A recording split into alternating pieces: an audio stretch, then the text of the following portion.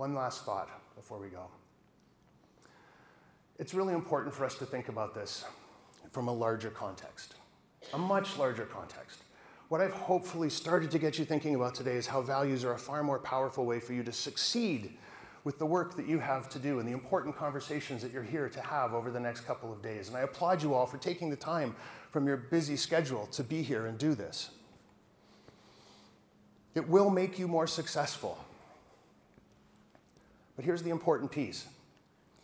The longer we continue to use demographics to try and understand each other, the longer we end up resorting to stereotypes.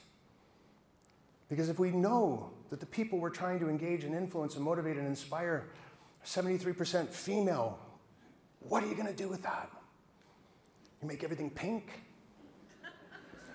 It sounds hilarious, but I challenge you to go into a toy store and look at the pink toys and the blue toys and tell me that stereotypes are not clear and present in the way our companies, our organizations, and our own brains approach the world. And those stereotypes themselves are not the worst problem. The biggest problem is those stereotypes fuel ageism, racism, sexism, homophobia, ... I don't need to stand here and tell you the rest of that list. These demographically defined problems that we're grappling with around the world today, and not, in many cases, doing a very good job of. So here's the good news to end on. It's an easy fix, a really easy fix.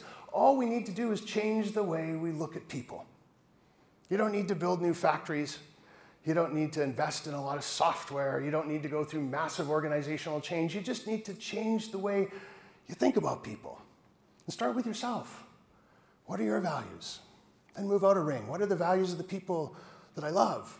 What are the values of the people I work with? What are the values of the people that my job requires I understand so that I can convince them to do something I'd like them to do?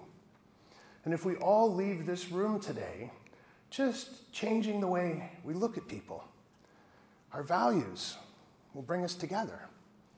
Our values will unite us. Our values are the answer. Thank you.